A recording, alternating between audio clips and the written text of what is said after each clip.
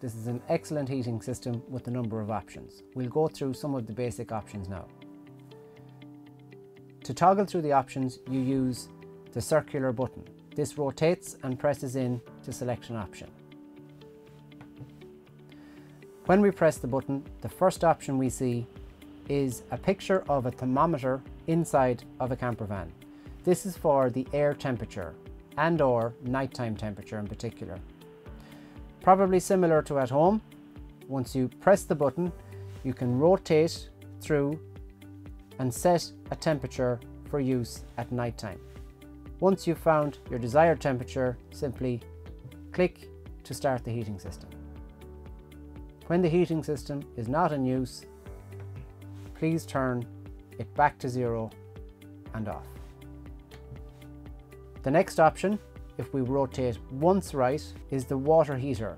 So this is a picture of a thermometer in a wave. Again, press the button to select off, eco, hot and boost are our options. If you require hot water very quickly, boost. Hot is the standard heating up system. Eco will take a little bit longer. When not using the system, please ensure it is off.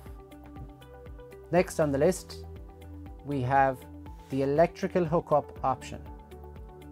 At present, our camper van is left on gas only. This means the heating system will only operate on gas.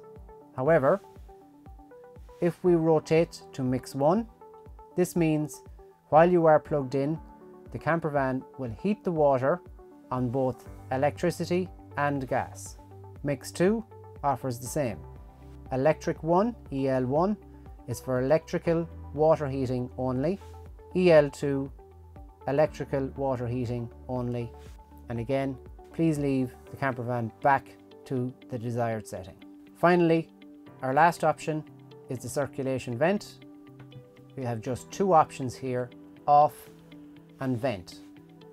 When vent is selected, hot air will be pumped throughout the interior of the van.